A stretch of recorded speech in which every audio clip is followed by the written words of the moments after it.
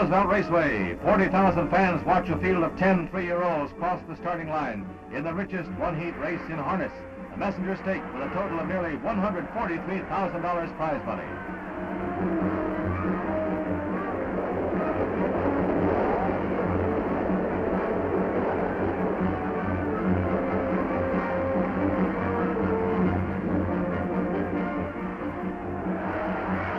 One filly, number 5, Countess Adios, and she leads narrowly as they come around the first time.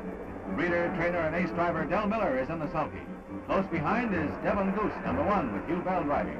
The favorite, Major Goose, number 8, is way back and can't get through the field. On the backstretch of the last circuit, it's still Countess Adios in the lead. Devon Goose staying close, and Muncie Hanover, number 3, making a strong challenge on the outside.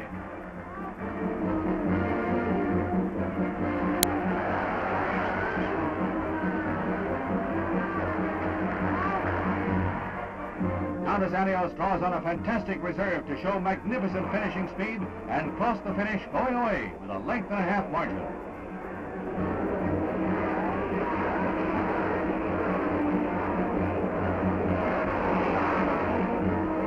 A pretty purse for a stylish filly worth over $71,000 first prize money.